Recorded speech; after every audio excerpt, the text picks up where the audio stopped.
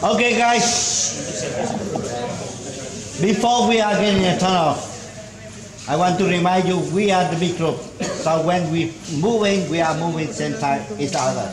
Because inside the jungle, if you run away, you stay in the jungle. Okay, and tomorrow you fly back to Hong Kong, not India. All right. So this is so many kind of the bomb shelter in Cu Chi.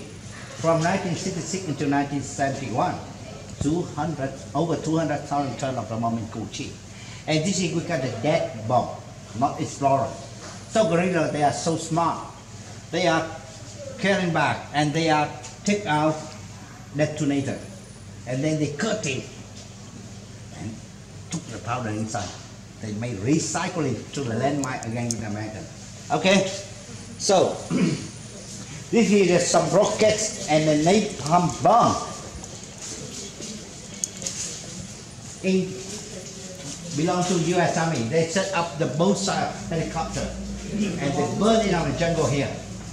The jungle in Cu Chi, that's a new one. After 1975, my government have lost 20 years for clean on the trap, the mine, and to plant a new jungle. Yes. So this is a napalm bomb and rockets. American U.S. Army using in the Vietnam War. On the left side, this is the weapon of the both sides. American and the communists using. AK belong to the communists. M16 belong to U.S. Army. UB40 for shooting a tank, something. All right. You have a few